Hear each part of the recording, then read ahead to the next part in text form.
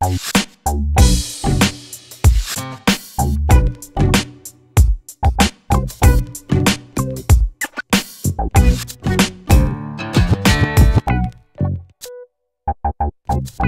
of my favorite clips ever, and I like adding a little levity when we're talking about security because the security community tends to be very serious, serious, serious. So hi, I'm Ed Marczak, and yeah, as mentioned, you might know me from MacTech conference. You might know me from a number of years spent on the MacOps team at Google. I recently started a new job at Duo Security in their labs, their research labs department.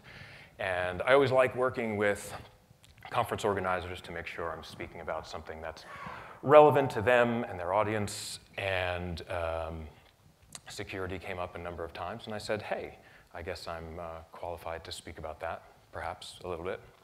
So I want to talk today a little bit about things that you can do for your users to help shepherd them along their way in a way that's respectful to them. Before we get too much further along, see, I did include a QR code or just a regular link. This is a link to a document that includes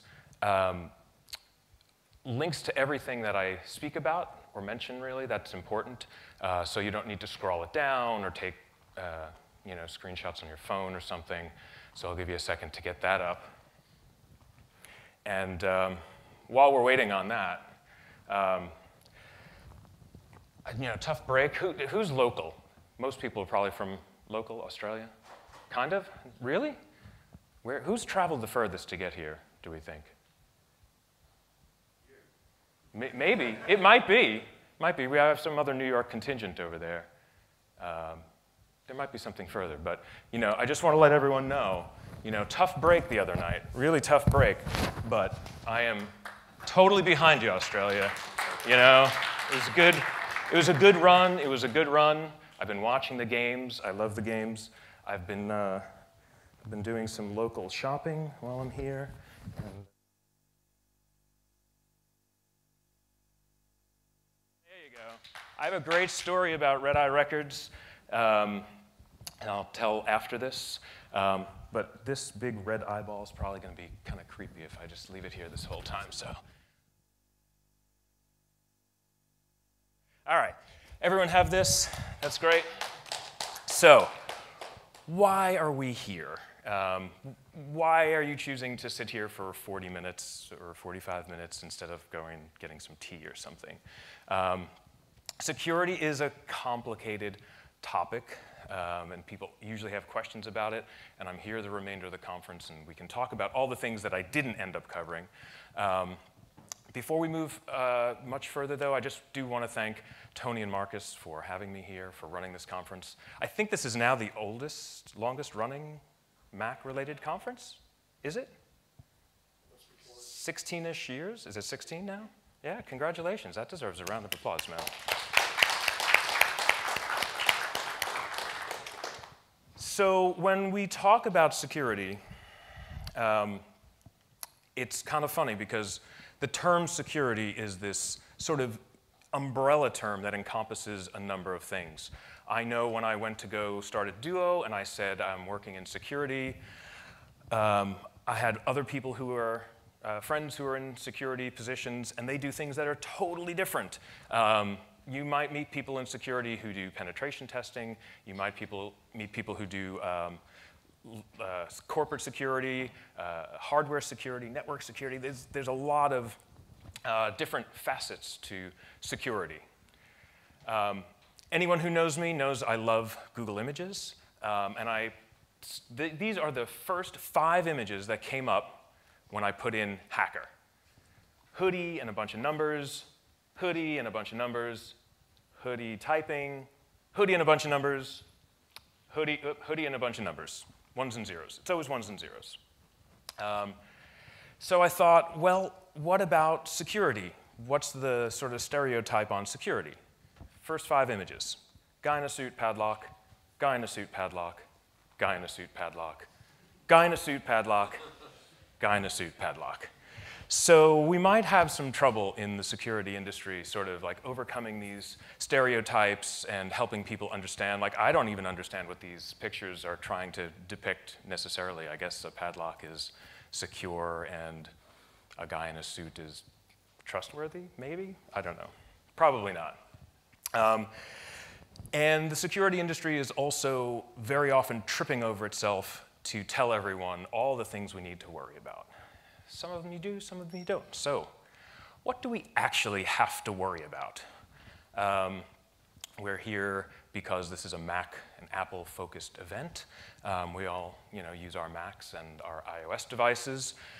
So we're secure, right? Apple does a great job. Well, Apple does a pretty good job. I think they're one of the better vendors in terms of security and making sure their devices are secure. But of course, they're not perfect. They, every now and then, release these security updates, and they have tons of fixes and things.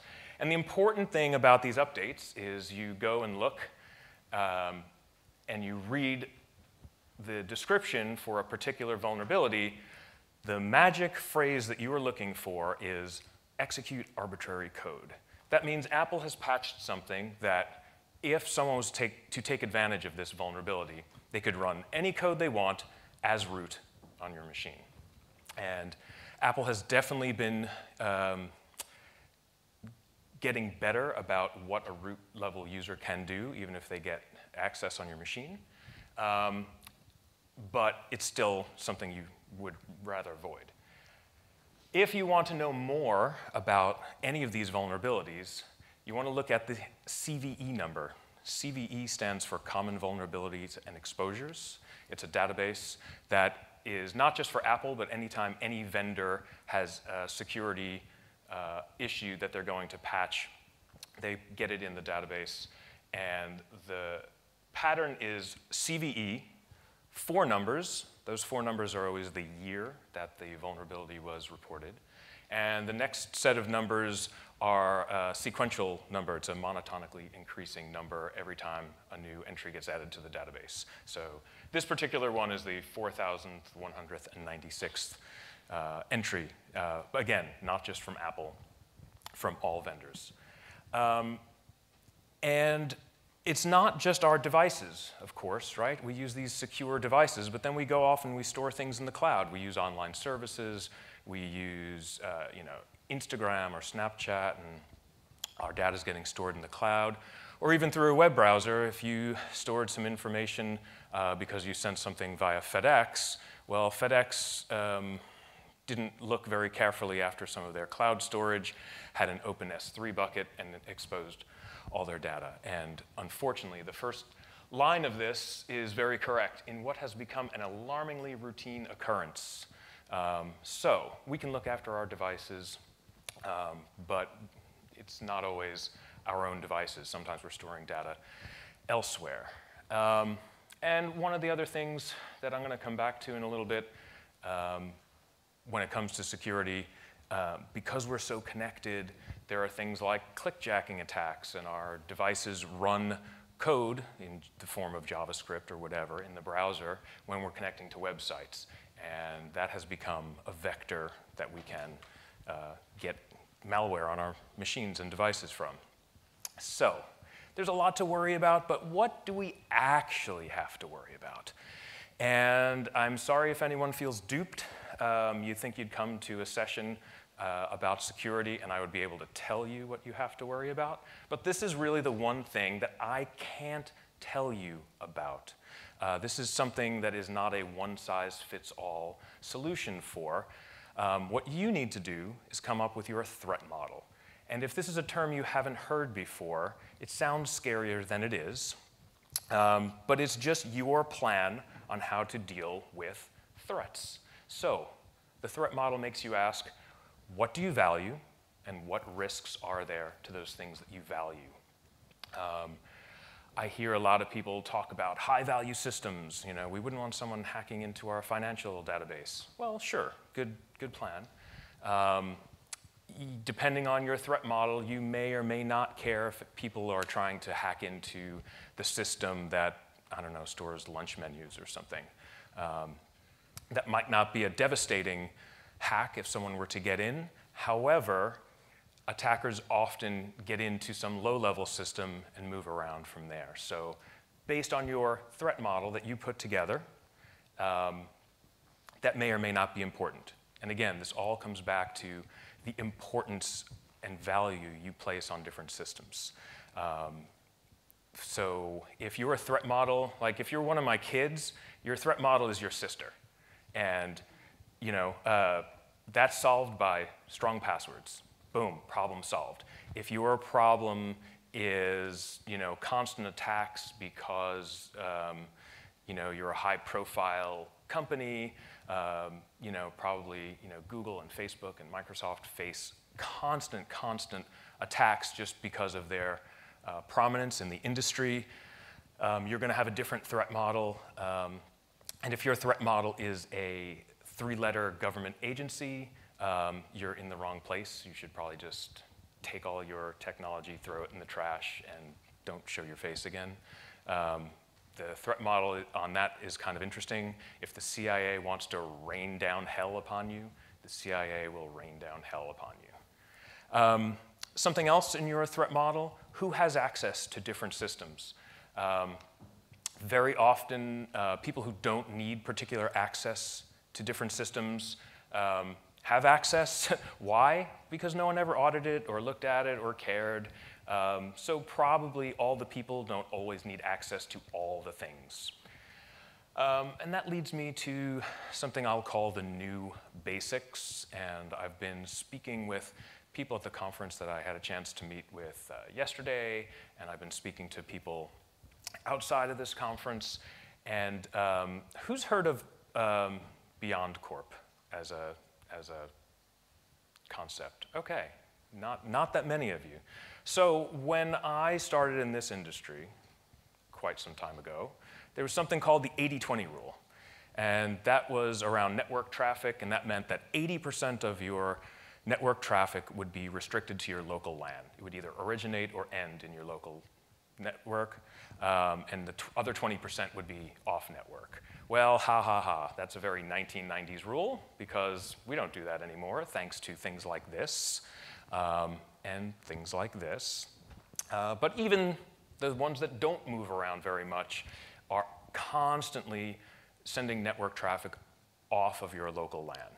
And the concept with BeyondCorp, if you haven't heard of it, is that you should treat every network as untrusted, even your local network. So the security model of having one way in and one way out of your network that's protected by a firewall, and all you're worried about is firewall rules, is kind of dated, because if an attacker gets past that firewall, they have the entire local network to move around. They sort of have the keys to the kingdom, access to everything.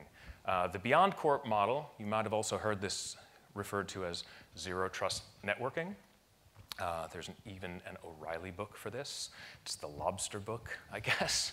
I never know why they assign particular animals, but it's the lobster book. And one of the key concepts to BeyondCorp is, where is your authorization and authentication decision happening now? Particularly, as we've moved forward in time, very, very often, that decision happens in the cloud, not even on your local network. If you were a G Suite customer, you're doing all this authentication against Google, against G Suite. So it's up in the cloud. It's not even on your local network. And the other thing BeyondCorp makes you ask is, where is your network perimeter? In the old model, you tried to contain your network perimeter to one single building, or this local LAN, or maybe a WAN across 2 or 3 buildings. But again, thanks to all these devices being mobile now, your network perimeter basically is anywhere that there's a network. It's the whole planet. Anywhere that someone can bring their laptop, their mobile device, whatever, because very often people are working from a coffee shop, from their friend's house, from wherever they can, for whoever of us flew here, you get kind of desperate. You're like, free airport Wi-Fi, right? Like, I need my hit.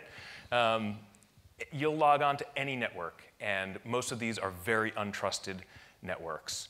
A few years ago, got to see a talk from someone at JPL. Their network perimeter was satellites, so anywhere that they could get satellite networking, and maybe this is our future, but for right now, it's pretty much any place on Earth is our network perimeter. So I think BeyondCorp makes us realize your endpoints are frightened and alone. Aw. Don't feel bad for them because we can help out in a number of ways. So what can we do about this? One of the first things that I'll mention isn't necessarily a technological decision that you have to make, but security requires empathy, and we should have some empathy for our end users and put ourselves in their shoes, because while we're the smart ones when it comes to technology and all the things that we do, pretty much everyone at our company that is not in a technological role, they're hired because they're really smart at whatever it is that they do, whether that's sales or legal or marketing or whatever. And frankly, they just want to get their jobs done. And it's up to us to try to help them get their jobs done without getting in their way, or at the very least, explaining to them why we're doing the things that we need to do. That third slide that I showed earlier that talked about getting malware through links, that bothers me so much, right? Like, I think the security community is very fast to pounce on people who aren't technology focused all the time and say like, well, of course you got malware, you clicked on a link. And that bothers me so much because links are for clicking on. That's why they exist. That's it. We made this thing called the web with hyperlinks, and that you can get malware just by clicking on a link shows that something's horribly broken, and it's not the fault of our end users. So I think one of the first things that we can do to have some empathy for our end users is have good security education. We should be running security training for our corporate users. If you're a consultant, make sure you take the time to explain the why to your end users. But particularly in corporate environments, if you do an annual security training and explain why, I think that goes a long way to building bridges with the people that we serve to help them understand why we ask them to do certain things, why something on their machine might be disabled, or why we don't want them to run certain software. Like if they download MacKeeper and they're just told they can't run it, someone's going to get frustrated. But if you explain to people, hey, we don't allow MacKeeper because when you run it, it's going to look at all your data and send it up to servers in Russia, I think our end users tend to be very thankful that we're helping them along the way there, not move their data to places that they didn't expect it. Something you can cover in security training would be suspect notifications. So help end users understand when they see a pop-up, is that expected? Is that not expected? Lost equipment, that's another one I find that's really useful to help people through. No one really likes to talk about getting robbed, or they're embarrassed because they left their laptop in a cab or on a plane or something like that. So I think it's really useful to help explain to our end users that there's a procedure in place. If you have lost your equipment, we're not going to judge you. It's, sorry, it's no big deal. And if you don't have a procedure in place for dealing with lost equipment and remotely wiping it, that's something that you should probably get on top of. Security education around phishing. Phishing attacks are getting better all the time, and they can be very effective, and they can fool people. This is the logo of an open source project called GoFish, written by a coworker of mine, and it allows you to run phishing campaigns, against, use them against your own domains. Don't want to give anyone any ideas, but you can run them against your own team or company, and this will give you all the analytics about who clicked on it and did they forward it to other people, and it's a really great system, and it's open source. And then one of the other things I like to ensure we train our end users on is don't leave a trail. And this can be a tough one because We leave a trail all the time, right? We log on to this local Wi-Fi, and it knows our MAC address, and then we go look at websites, and they're logging our IP addresses, and we post a picture on Twitter, hey, I'm at X World, this is awesome, and it geotags it. And just by being a part of the internet, we're leaving a trail all the time. But there is a certain baseline that's kind of acceptable. But I saw this on Twitter 2 weeks ago. 12 years at Google today, thanks Sundar Pichai. Here's a picture of my badge.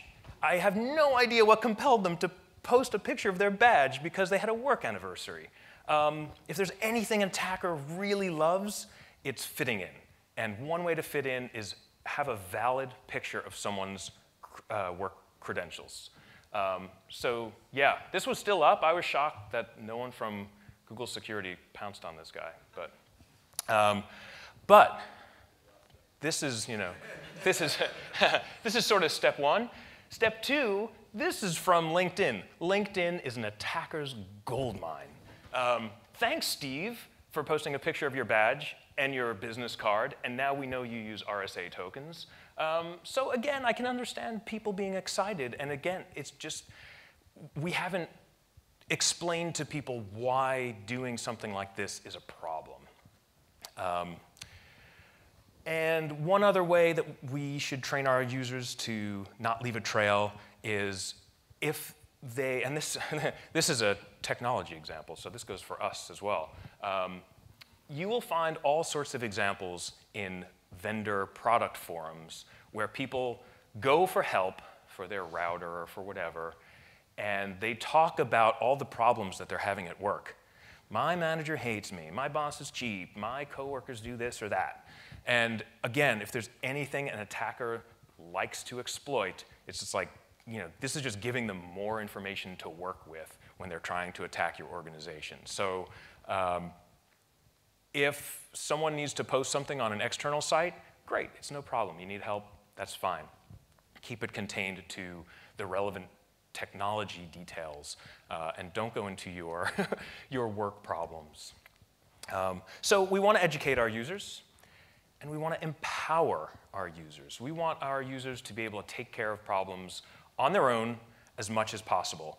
Netflix, I don't know, 3 or 4 weeks ago, released open source their app called Stethoscope. Has anyone seen this? You've seen it? Yeah, a few people have seen it. I thought this was really cool. So this lets end users see themselves if their device is in compliance with security policy, and tells them why. Your system's up to date, your firewall's enabled, disk encryption, et cetera, et cetera. If one of those things weren't up to date, they would get a red mark, and they could go fix it themselves. I think that's great. The Stethoscope app is a client and a server piece. So the server piece, if you see in the bottom corner here, it says view all devices. An end user can then go to a web portal and see all of their devices, and if any of them are not in compliance, they can then go get help for that. Not a great screenshot, but Google has also released open source MO menu, and that's linked in your doc. And the cool thing about MO menu is that it's a menu bar app where each item in the menu that comes up is an application. So you can go write an application that does whatever you want, and whether that's letting your end users know about their status or having it go off and fetch data. This is a great foundation to build on top of. Two-factor authentication. This is a great way to help our end users be safe and secure. Is everyone using two-factor authentication? Okay, not as many hands as I'd like to see. We should be using two-factor pretty much everywhere possible. Two-factor authentication, if you're not familiar with it, is when you log into a website, it accepts your password, but then it challenges you to do something with some other factor, whether that's putting in a code, and I'll show that in a second. Some of them look at presence. If anyone has seen the YubiKeys, you have to tap a physical device on your computer to let it know that, yes, a human is making this request. You might not be surprised to find out Duo Security has a second factor product. It's called Duo Mobile. You can go download this. You can use it for Duo Push, which is a business level application, but it also does timed OTPs, which is one of the most popular ways to do second factor. Google also has a second factor product called Authenticator, and it does timed OTPs.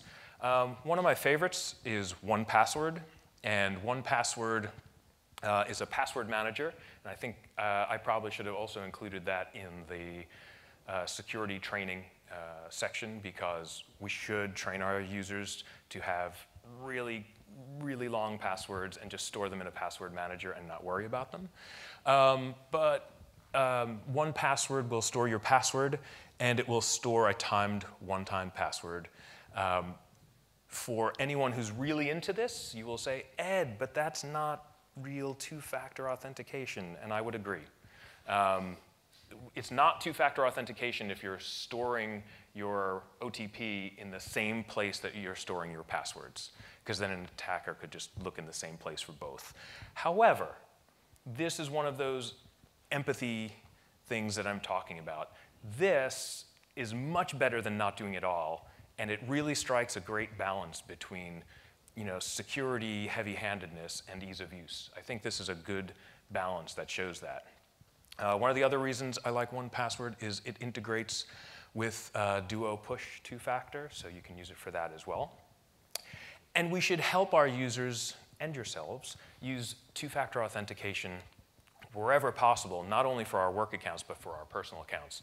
And there's this great website called twofactorauth.org that is linked in that document. And you can search for a website that maybe you already have an account on, or you're looking to find out if a certain site already supports two-factor. You can search that site. It will tell you if that provider takes two-factor authentication and how to enroll in it if it does. So that's really useful. Single sign-on. How many people are providing their work mates with single sign-on? Yeah, all right. That's a good number of hands. That's really good. Single sign-on allows us to sign on in one place, and then that token gets passed around to applications on the back end, so people don't have to keep entering their passwords. You might not be surprised to find out. Duo has a single sign-on product.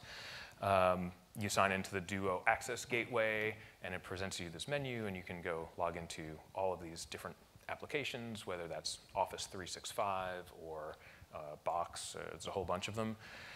Google also has an SSO set up that if you're a G Suite customer and you're the admin for the domain, you can go into the control panel and set up single sign-on, so people can sign on to G Suite and then be automatically signed into a number of other applications if those applications support security assertion and markup language, SAML. Something that we can be doing for our clients that helps us sort of stay out of their way, but just sort of be a watchful eye, is to detect problems. Again, our end users are really just trying to get their jobs done. And if we can sort of be the security system, the watchful eye, and let them know that there's a problem, possibly before that they know there's a problem, we're doing our jobs really well. One of the ways we can do that is with OS Query. If you're sort of reading the tea leaves correctly, I think everybody in this room should be learning OS Query or familiar with it. The Netflix stethoscope app that I mentioned earlier, that's built on top of OS Query. For anyone who hasn't heard of OS Query, it allows you to make SQL queries for machine state on machines in our fleet or across the fleet. And it's incredibly powerful, and it has a great community that's grown up around it now. They just had their first conference around OS Query called QueryCon, and it seemed to be really, really cool. And the community around OS Query, again, is growing. And right on their site, osquery.io, there's a whole section. I mean, this is just the first three, but there's pages and pages of things that tie into OS Query. So if you haven't heard of it, you should go check it out. If you've heard of it and have meant to start using it, you should set up a test instance of OS Query. And we get to be the watchful eye around, over our users by doing a lot of logging. That's usually what you have to do to see what's going on a machine. If you like paying for stuff, that might be Splunk. Splunk does an excellent job at collecting logs, letting you sort through them and search, and alerting you if there are problems. If you don't like paying for stuff, there's an open source stack called ELK stack. That's actually, ELK stands for the 3 open source products that ELK stack comprises: Elasticsearch, Logstash, and Kibana. And it's more or less an open source replacement for Splunk. You throw a bunch of logs in there, you can sort through them, and you can alert yourself. And there's another open source project called Zentral. And Zentral sort of does a bit of everything, which is really cool. It's the one central place that you can use to manage all of your Macs. And it does, at least in this part about logging, it will accept logs, store them, and alert you if there are problems that it finds in the logs. I think that's a pretty cool product. And source. When I say source, I mean, let's understand the provenance of the tools that we're using and that we roll out for our end users. I know there was a workshop on Docker yesterday, and Docker is this really popular container system. And Docker has what they call the Docker Hub, and it's a place that you can create Docker images and upload them for the rest of the community to use. But they just found that 17 of those Docker images had malware on them, and we're sending your credentials and things off to other services. So that's not cool. I don't have the statistics. I guess only Docker does, but who knows how many times these were downloaded? Who knows where they're being used? People do like downloading things from the internet and using them in production, so who knows, right? And I think about this a lot when it comes to AutoPackage. I think AutoPackage is a fantastic tool for Mac administrators, provides a quick, reliable way to package products that can be kind of a pain. But it relies on going off to GitHub and downloading recipes from GitHub that help you package. And these recipes, of course, run with elevated privileges on your local Mac. That scares the hell out of me. So if I were using AutoPackage, again, it's a great system, and there's no malintent, but it would be really easy to own an organization if you knew what recipes they used and you made the right changes just up on GitHub, and they're going to download them and use them. I would take a copy of all of that internally, and then anytime I used a recipe, I would compare it with known good baselines.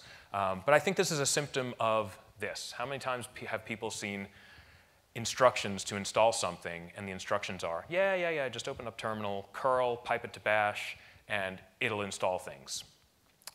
Again, I think all of us can help our end users and ourselves by maybe just run curl without piping it into bash, look at the script, make sure it's not doing anything strange. Very often we see these types of instructions from websites where it's just, hey, just go open up terminal and type this thing. That's very common, right? Where you see instructions, you're trying to fix something, and they say, go type these things into terminal, and you copy, paste, return, copy, paste, return. It's really up to us to make sure the things that we're copying and pasting are understood, and we know that they're not doing any, nothing untoward. So I definitely think you should dig in when you see the products that you're downloading and rolling out to your fleet. If you're using open source, that's great. Use the source, Luke. You can just read through the source. If you have, in a larger company, you might have an AppSec group. You can just give them the source and say, please go do a review on this. Make sure it's OK for us to roll out. Not everyone's using open source. You might just have a binary. If you only have a binary, use the source, Luke. Or maybe not the source. For anyone who doesn't recognize the picture, that's Michael Lynn, also known as in the best Star Wars pose I could find. Michael Lin, you might know him as Froger, for anyone who's on MacAdmin Slack, and he is known for being sort of easily nerd sniped into reverse engineering things for people and digging in and finding the answers sort of deep down and buried in code. And Michael's a lovely person, and he's super smart, and we're really lucky to have him in the community. But I do want to say he's not the only person that can do this. You can do this too. There are a number of tools that are right on your machine, either out of the box, or maybe you need Xcode, like LLDB requires Xcode. But they're free, and they let you poke at binaries and see what they do. One of the easiest ones is strings that will report back on any sort of ASCII-looking string in a binary. And it's so easy to find things that way. And very often, you go off and you find these things, and a month later you mention it to someone. They say, how did you know that? Strings, fairly sort of straightforward. These are all in the docs, so you don't have to copy them down, but these are all tools that I kind of use to poke at binaries. If you need to go beyond these tools, or you like spending money, one of my favorite tools is called Hopper.